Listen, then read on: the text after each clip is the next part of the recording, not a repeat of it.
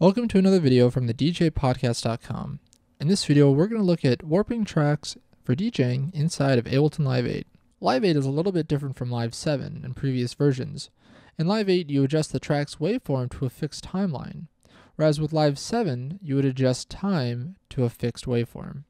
This makes warping a lot easier. Let's start by dragging a clip from our browser into one of our clip slots.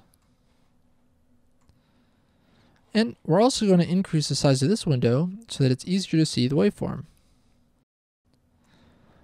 Next, by having our cursor over the top part of the waveform, we're going to click and drag to zoom in.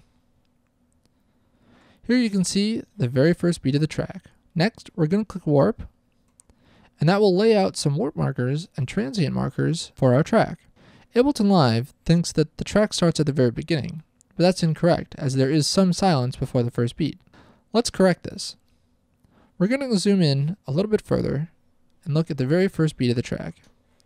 You can see by this gray triangle that there's a transient right here.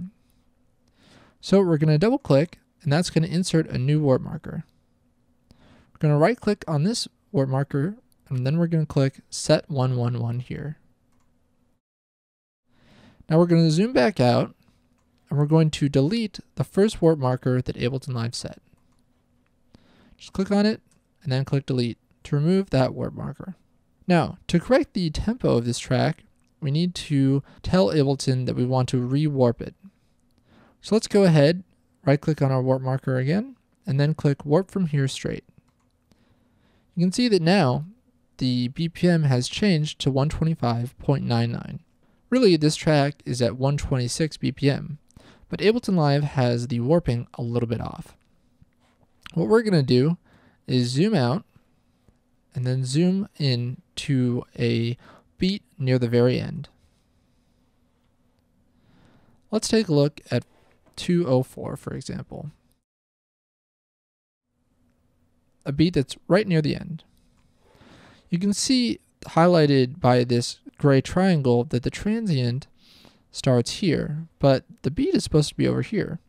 It's really easy to correct this. All you have to do is move your mouse over the triangle, and you can see a new pseudo warp marker appears.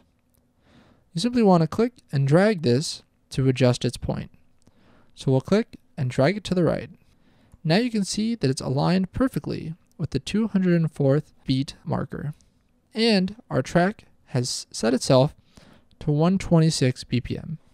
We'll zoom out here, and you can see now that we have one warp marker in the beginning, a pseudo warp marker in the end, and that our track is at a whole number for the segment BPM.